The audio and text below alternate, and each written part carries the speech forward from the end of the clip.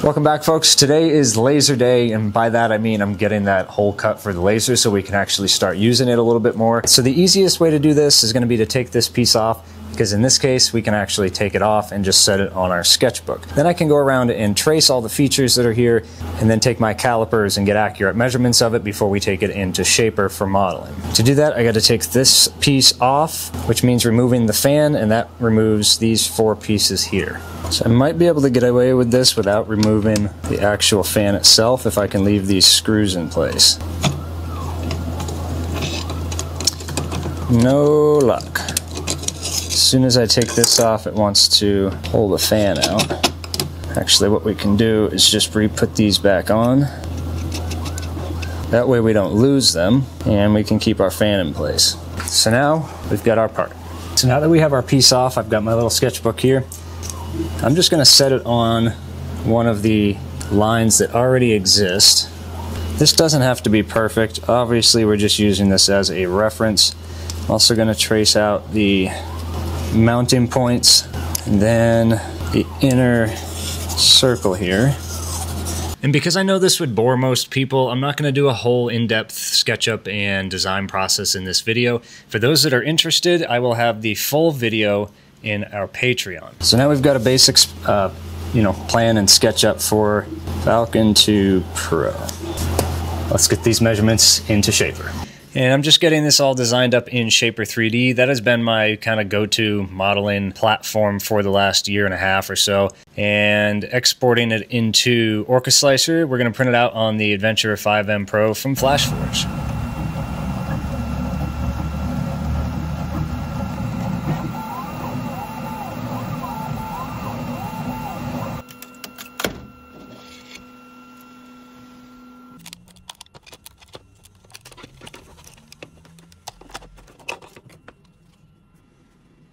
This was sliced at a 0.26 millimeter layer height too. Like if we had done a little bit less, we probably could have got a cleaner outcome, but all right, this is version 1. Let's see how it fits.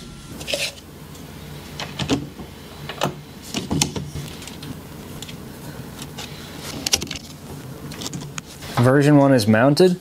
The one thing I need to figure out though is will our hose fit over the top of it. So this is the hose that they supplied. Essentially, it just has to be able to slide over, and this clip has to have enough room to latch. I mean, yeah, that works well, actually.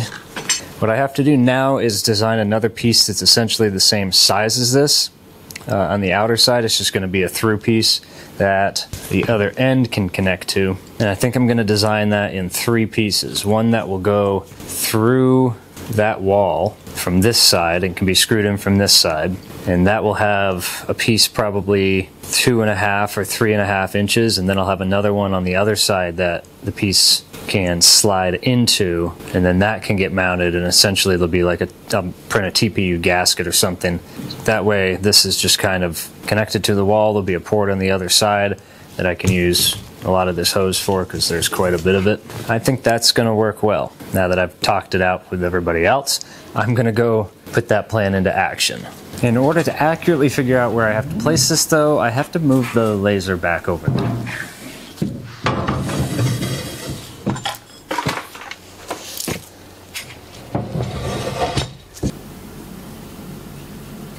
You can see we're going to be in this general area. I don't want to get too close to the stud, but I do need to get close enough to the stud that I'm going to be able to use it. That looks good. I'm going to make a general top and bottom mark. Now we can move the laser back out of the way.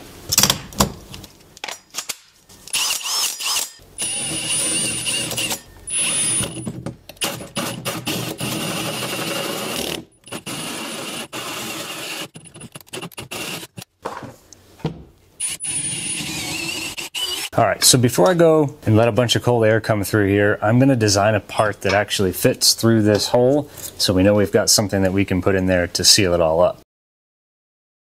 You'll notice that throughout this screen capture here, I'm copying and pasting this a couple times. I'm using it for the gasket and TPU. as well as the actual part that's going to go through the wall, which we're looking at right now. That I'm going to print out of PETG High Flow on the Adventurer 5M Pro. You can see here the TPU gasket being printed out right now on A1 Mini 2. Essentially, the piece from the Adventurer 5M right here is going to go through the wall, and then we'll print out a mating piece that's on the other side of the wall in our third bay, and that will essentially friction fit into the tube or into the pipe, and will get screwed in from the other side so it's sealed off from any critters and such.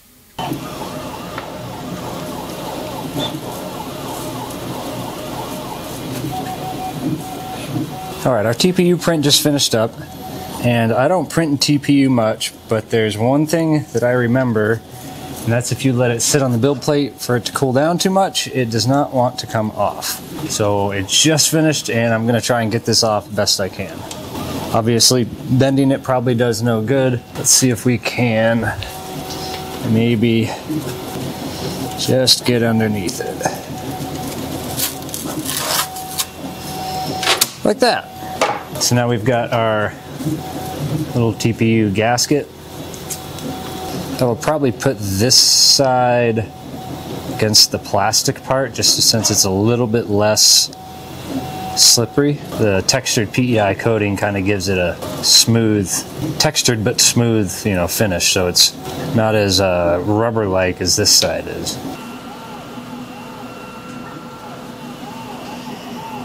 Alright, this is all finished up. We can take it off the build plate. Let's see how these supports come off. Let's see if we can just break them off. Oh yeah. I mean, those just came right off. The bottom surface, you can see there was definitely some spots where we could have benefited from the supports being a little bit closer, but 2 hours and 30 minutes, I think this will work just fine, assuming this fits through the hole. We've got our part.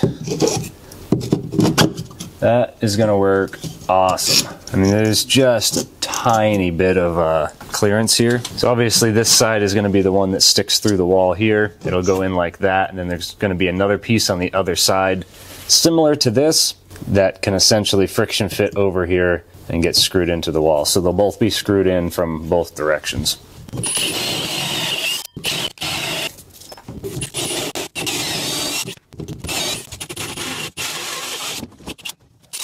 So his gasket should fit around this guy like that.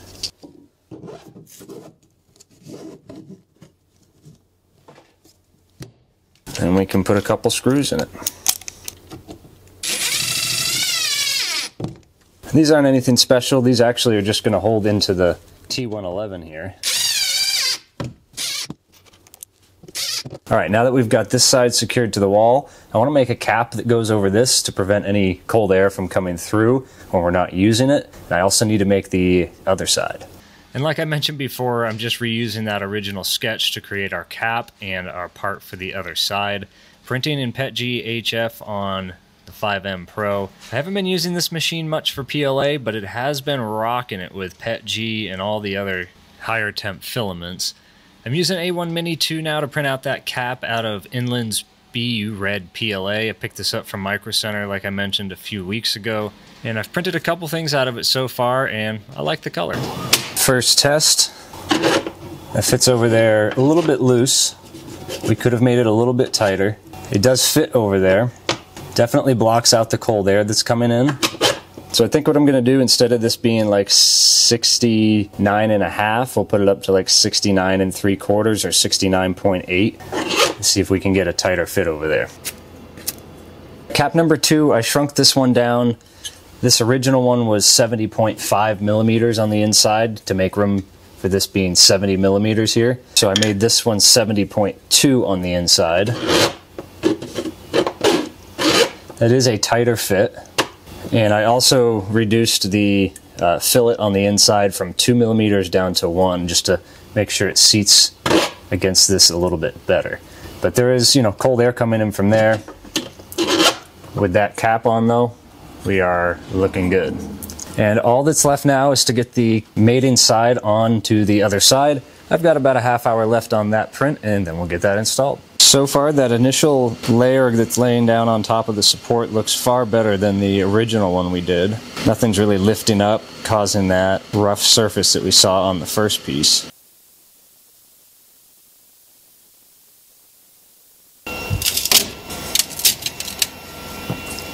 All right, second piece off. Supports come right off. Well, let's go see how this fits. So essentially, this part here should just slide into there just like that. That is gonna work awesome. Let's get some screws in this guy.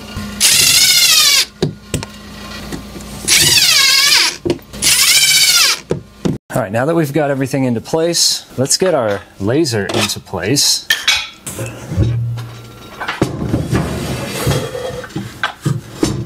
And we could have gone a little higher, about 1/2 inch higher on the laser side than we are on the actual wall. But I think with the flexible hose, what I can do is just cut a 1-inch piece or a 1.5 inch piece, and we should still be good to go with that. All right. Slide it onto our laser. So I do still need to get a clamp that can go around here. One thing I'm gonna wonder about, we do have some cold air coming in through the laser itself, but overall not bad. I still want to figure out a way that we can cap that off, you know, so no critters or anything come through. Maybe we can make something to cap off the other side. But for now, that's where this is gonna sit. Let's get this guy booted up and see how it works. Can boot it up, turn the key and press the power button. It should start going through a homing sequence once we get it connected to the computer. All right, so I've connected it to the computer. It's gone through its homing sequence. And we can go to camera and go to Falcon. That's FaceTime camera, you don't want to see me. Let's go to Falcon camera. Update overlay. And this will show us, if I click it again, you'll see my hand inside of there. Essentially, this is just going to show us a general outline of where this piece is. I wasn't able, upon initial calibration, I wasn't able to get it perfectly lined up, so it is a little bit skewed. Let's do a frame to make sure it's going to be where we think it's going to be, and all I really care about is this.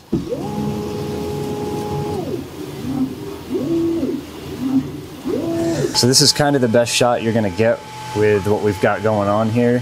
In order for the machine to work, the lid has to be closed unless I find some other magnet, but that kind of defeats the purpose of this entire test, which is seeing how the exhaust works. Let's go to the other side and see if we can see anything. So we've got the hose hooked up top, and that right now is just running out of this. You can feel the air pressure coming out of here though. That's really good, like really good air pressure for that small fan. For now, I'm just kind of draping it down and it can exhaust out the garage door. There is a little gap down there.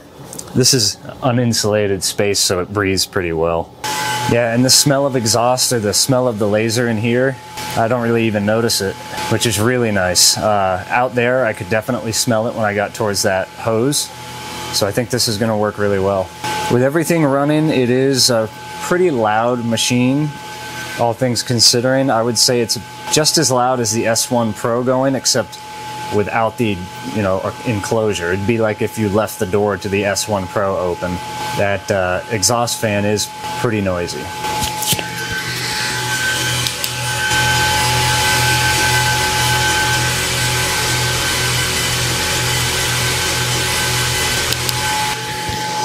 That was without noise cancellation on the microphone and sitting about a foot away from the laser.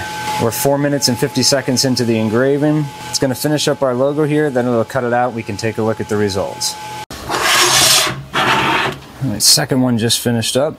I ran this one at 5,000 millimeters per minute at 18% power for the engraving, and then 700 millimeters per minute and 60% power for the cut. Still a little bit around the edges here. Probably bump that up to like 65 and we would be good to go. You can also play around with the engraving settings here. You can see this was at 6,000 millimeters per minute and this is at 5,000. So the 5,000 runs slower, so it engraves a little bit darker. Overall, these came out pretty good. About 15 minutes to cut one of these out, and it's probably about wallet size or a little bit bigger. Yeah, I was pretty spot on, wallet size. Let's see what else this thing can do. I'm just throwing a piece of cork in there, like a cork coaster. I'm gonna see if we can engrave our logo on that. Should take about 6 minutes.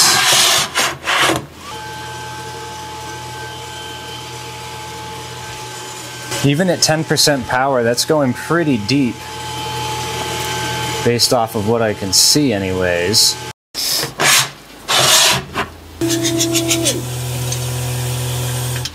So that definitely went deeper into the coaster than I was anticipating it doing, but it came out really, really clean. So I am very pleased with that. Definitely gonna have to play around with these settings a little more, because that was 4,500 millimeters per second at 10% power. So I don't know if dialing down the power a little bit would be better, or if speeding up the engraving would be better, but I'm definitely gonna play around with that a little more. I've got a couple more of these coasters lying around. Next thing that I wanna do is see how it engraves into hardwood. And why not see how it cuts hardwood too? This is about 3/4 of an inch of cherry. Just lifting that up before I move it into place, because I don't want to crash into my piece. And I can use my little engraving block. I'm gonna set it to the cutting thickness. All right, so I've got it set up now to do 5,000 millimeters per minute for the engraving at 15% power. Then we're gonna try cutting this piece of cherry out. 3 passes, 75% power at 500 millimeters per minute. So that didn't cut through. That was how many passes here? 3 passes at 75% power. With that said, I know this thing can cut 3/4, but I don't know how many passes it actually takes. I was able to get a successful cut most of the way through on the other side of another engraving with doing 3 passes. So that's kind of why I figured 3 passes was going to work on this. Maybe this is just a little bit thicker, a little bit denser on the inside. Who knows? What we do know is that it's really clean at engraving. We've got cherry there, it's 15% power. Took like 6 minutes. These take about 6 minutes, and I probably could have sped this up a lot more considering how deep the engraving went. And this was about 15 minutes, a little bit larger. And the plywood isn't a clean surface, but I mean, yeah, I don't really have any complaints. It's got a couple different laser modes. I also had them send me the rotary, so we'll be testing that out in another video. That's for engraving things like tumblers, cups, stuff like that. I want to try engraving on glass. So we've got our laser all set up in the corner now, all plumbed out through our little makeshift port back there. And I know I'm probably going to get some questions like, why did you even bother remodeling that whole part when you could have just clamped the hose onto the side of the part that's already there and fed it out that hole? And to that I say, I don't know. Probably because somewhere in my head I went, it's better to have a smooth transition there than to have a kink in that corrugated hose, which already tends to cut down on the flow of air. So I figured as little of that corrugated hose that I could use, the better. The other reason is I needed to design the part that went through the wall anyway. So having this original part gave me a size and a base plate and everything that's already there and ready to use. So that combined with the fact that I didn't want to have corrugated hose coming out of the machine and going straight down, or taking that hard bend and then cutting down on the airflow. Yeah, that's the reason why I decided to remodel that part. In the next video on the laser, we're going to be getting some parts printed out for it.